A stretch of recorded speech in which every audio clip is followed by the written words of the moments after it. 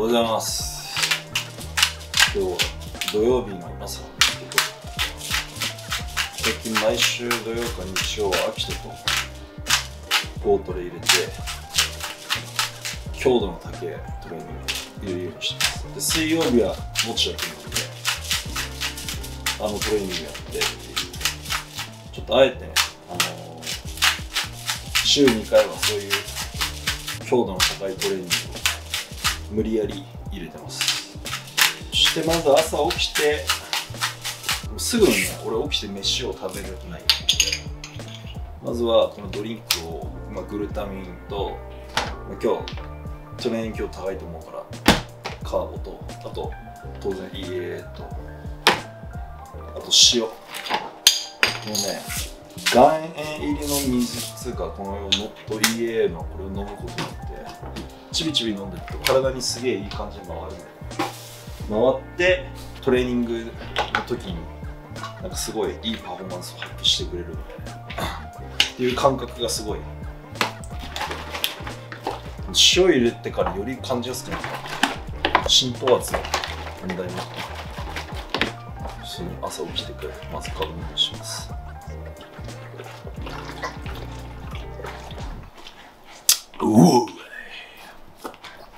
はい、ということでですね、この後はアキトトレーニング前に飯、ね、3時間前にちょっと飯を食います。で、今日の飯なんだけど、めっちゃそうですか。米が余ってるのと、あとささみかな、あったから、だから作るか、必殺のおろしきささみ。そればっかじゃん。すごい男らしい料理ですね。そればっかじゃん。でもね、楽なんよね。米何グラムにささみ何グラムってもう決まってるじゃん、量で。あれを1日食べれば PFC が決まるわけじゃん、勝手に。もう楽。減量続く方法分かった。とにかく楽な状態を作る。食事的な面で朝の一番エネルギーを使い切ってない時に1日分の飯を作る。これを徹底するだけでね、俺結構ねいいと思うよ。結構減量の成功率上がると思う。ジョージ風に言うと、痩せてって言ってんのに朝にしっかり自分の食べるものを作らず、忙しいとか言って飯作る時間ねとか言ってるやつ厳しいって。それで私は10キロ痩せたい、20キロ痩せたい、ね、大会勝ちたい、厳しいって危機感持って飯作れって。甘くないからね、減量。甘くないですね。差つくよ、本気でやってるやつと。そしてささみチャーハンなんだけど、ここにささみが 600g、 卵2個ぐらいかな。脂質、俺今までの過去の減量で一番脂質取るようにしてるんだけど、意識して、足りない時はねオリーブオイルを取ったりとか、MCT から取ったりとか、いろんな油から取るようにしてるんだけど、本当はなんか脂質ってなんかね取りたくない感じはあるんだけど、これがすげえ大事なんで脂質取るようにしてます。チャーハンって何入ってるっけ？玉ねぎ。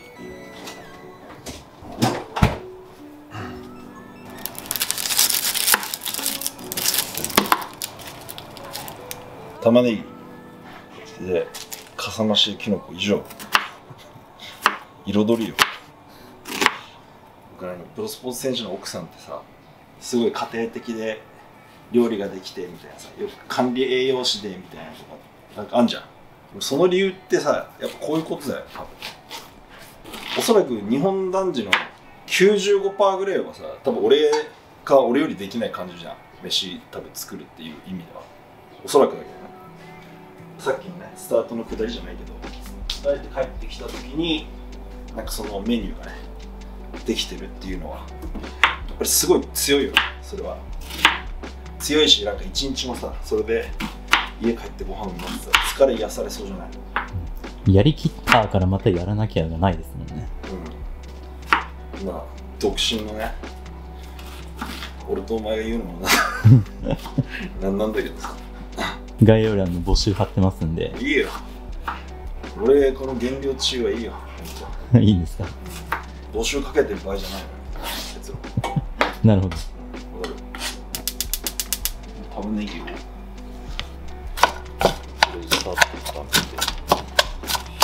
オリーブオイルをちゃんと意識して取れてるのが出るので、まあ 10g ぐらいかな。10って結構多いよね。10結構多く見えます。10って結構多いよね。ビビるよね、この油取るの。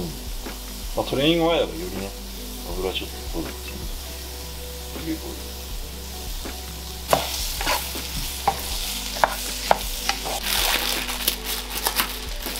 今日の基礎トレは肩と腕1種目ずつぐらいかな。なんか腕をさ、審査基準として見ねえみたいな傾向になってるから、オリンピアが。で俺最初から腕不定じゃん。そうですね。だからより俺とアキトの場合は腕不定から腕の日1日みたいな前取ってたんだけど、その日が今ないのよ。まあ、肩の日にこうやって1種目ずつだけ入れるとか、まあ、そもそもさプレス死ぬほどやるじゃん俺ら。背中の時も結構な重量引くから、もうその時点で結構伊藤さんとって結構効いちゃうんだけど、そういう感じで意識してね頻度落とさねえと腕が太すぎて肩が目立たねえとか言われるから、まあ、ちょっと気持ち悪いんだけどね、なんか手抜いてるみたいだ。難しい感覚ですね。今までのあれとは逆じゃん。でかくしよう、太くしてとことんやるみたいな方と逆だから、結構そういうの難しいね。確かに体重制限入った時も足やっちゃダメみたいなのありましたもんね。まあね、あったね。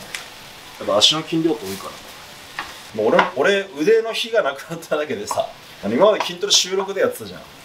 されてましたね。で腕の日がねえからやる部位がなくなるんだよ、定期的に。とっさなんか結局最近になったらじゃあ肩やろうっつってさ、なんか肩俺週3回ぐらい来るんだけど、気のせい。気のせいではないですね。今日もまた肩なんだけど、あれだって水曜日持田君肩やってなかったよ。持田さん肩でしたね。だよね、また肩俺何回肩くんの。まあだから週2回きっちりオフ取るとかの方がいいのかなとか思ったりな。今年は意識的にオフ取られたりするんですか？今年そうだね、前だったらくっそ疲れてだりーなって時も無理やり言ってたんだけど、最近はもう体と対話するっつうことを、ね、意識して持田君に言われて、うわマジ今日もうだりーなみたいな、体やべえなみたいな。減量中だからだりーな当たり前なんだ。そのだるさのね、種類が違う時があるの。うわこれマジやべえみたいなさ、減量でだるいとかじゃなくて疲労でマジ目が勝手になんか閉じるみたいな感じなんだけどとか、マジで起き上がれねえみたいなだるさの時ある。そこまで行った時はこれちょっとオフ必要なんだっつうのでオフ取るようにしてるかな。去年とかもめちゃくちゃ有酸素されてたから、なんか疲労の感覚バグってましたもんね。バグってた。でこの間の撮影の時にさ、山岸さんの方の動画で有酸素についてみたいな話したんだけど、結論山岸さんやんなくていいって言ってたの。ぶっちゃけやらなくていいんですね。有酸素やんなくていいみたいなこと言ってたの。やんなくていいっつうか、今年は やらずの方がなんか疲労感残らずすげえ仕上がりが良かったですよ、去年は。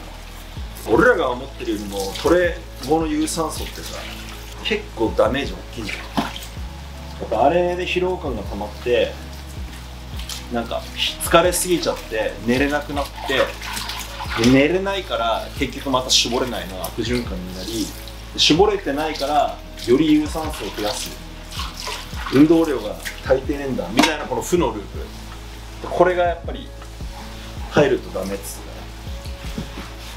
で勝てる時は元気な時っつってたね。だから減量中なのに元気っていうのが大事なんだって。見てこの彩りゼロ。タンパク質が取れそう。前の人生並みに彩りゼロになった。やめてくださいよ。僕仕事楽しんでるんですから、これでも。仕事はね。はい。仕事以外何があるかって言ったらないですけど。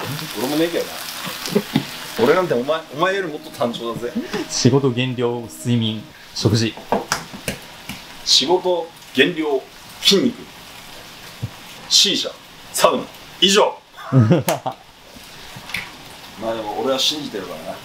この日々っていうのが自分の人生のさ、ここだっつう局面でこの日々さ、淡々とやってきたことが必ず生きると。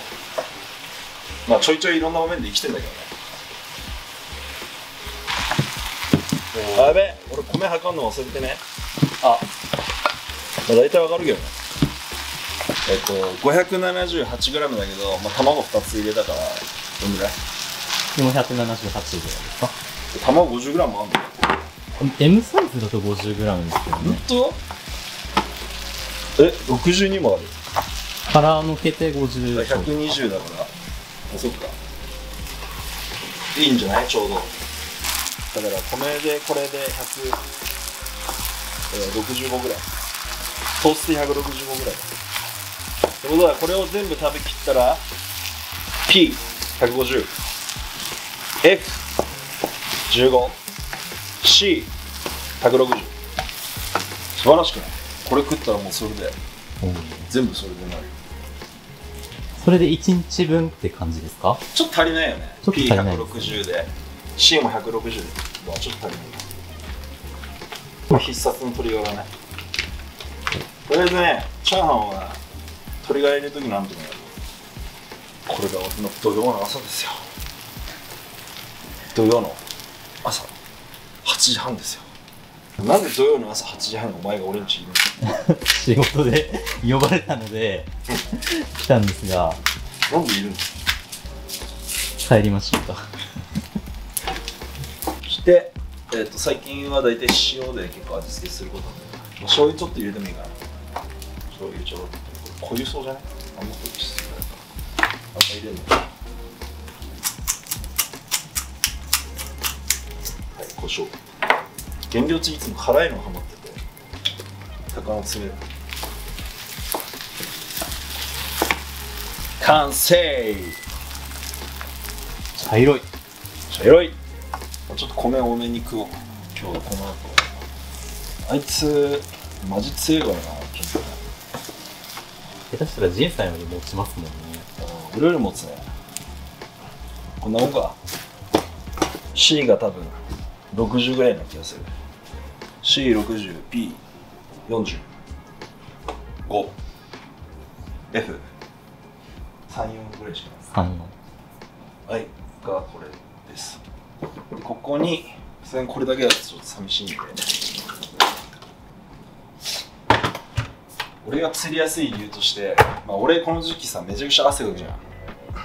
意外にさ減量中ってその塩分控えようみたいな思考になりやすいとかなるのね。どっちかっていうと持田君にただでさえ塩分出てんのに塩分制限したらそれは釣りますよっつって。だからなんか俺が釣りやすい理由ってやっぱ普段ちょっと塩分少なすぎるっていうのがあるから、最近この朝はより塩分を取るっていう意味で味噌汁飲むようにしてる。味噌汁とかこういう作ったのに明太子、まあ、俺これ好きっていうだけなんだけど、で明太子のさ栄養成分ってこれ見て、実はこれ1パック食ってもタンパク質21、脂質 1.0、糖質炭水化物 4.7 しかない。これ知ってた？めちゃくちゃ優秀ですね。結構ね、減量中でもこの明太子、白米に明太子とかだけでもまあまあそこにさ卵とか落として食うだけでもまあまあうめえもん食えんじゃんって感じ。最近で結構意識して塩分を多めに取るようにしてます。これなんかね、塩分取るようにしてから確かにすげえ調子良くなった気がする。今日の味噌汁は海藻。やっぱこの味噌汁がさ、あるなしで結構気分変わるよ。はい、完成。34歳一人暮らし、土曜の朝8時半、ささみ明太子チャーハンと味噌汁でいっちゃ上がり。で、俺は最近こうやって飯を食いながら去年のオリンピアのこれを見ながら食う最近のルーティン。ブランドンとエリンバックスで手仲悪いだろうって話になった聞いて、ブランドンのラクトーストをしたのにエリンバックスに使うとめっちゃ切れてる。本当だ。この後のエリンバンクスがライオンテイチスイッチされた時にめっちゃブランドンが喜んでて、すげえ嫌いなんだろうな。エリンバンクスとライオンテイチがスイッチされた時にブランドン超嬉しそうって見て思うけど、やっぱイカれてるよ、コンディション。いや、半端ないですね。いや、映像で見てこれってことはさ、リアルのコンディションマジイカれてると思うよ。しかもさ、やっぱトップ陣全員だけど腕太えよね。唯一コーリー・モリスだけちょっと腕細めだけどタッパがあるから、あとエリン・バンクスか。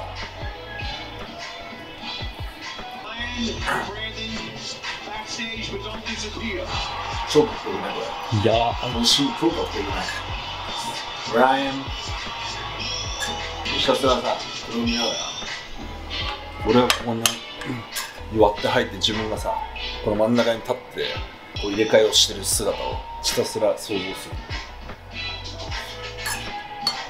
永遠にそれを最近やってるこの飯食うの。こんな感じでこれを見て一人でああでもねえこうでもねえっつって飯を食ってます。でこの後ね、3時間後ぐらいの人とトレーニングやって、頑張りたいと思います。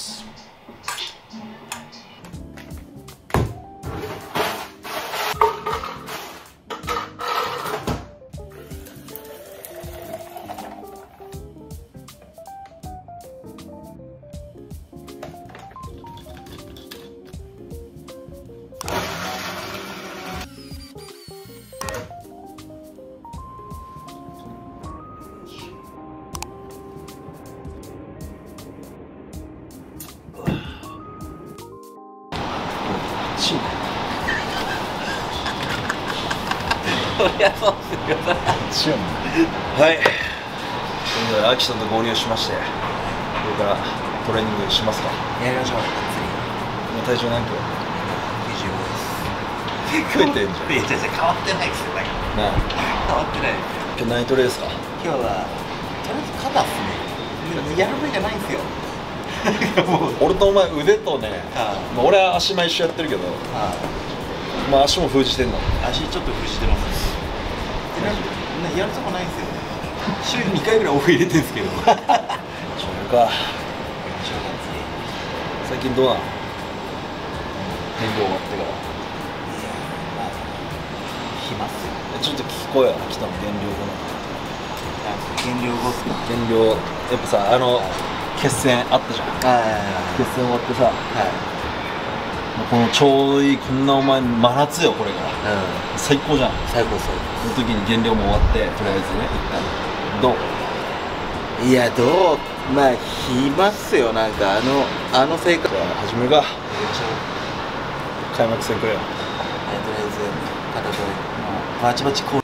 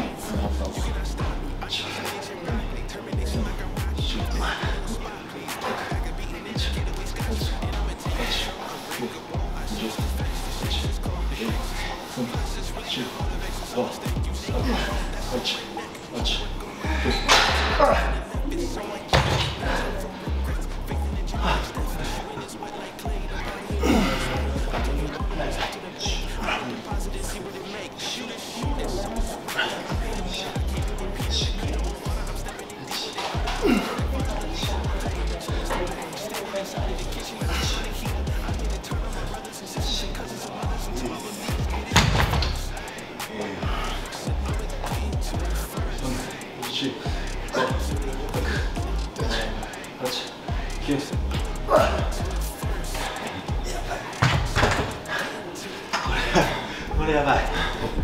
肩周りが結構しっかりしてる。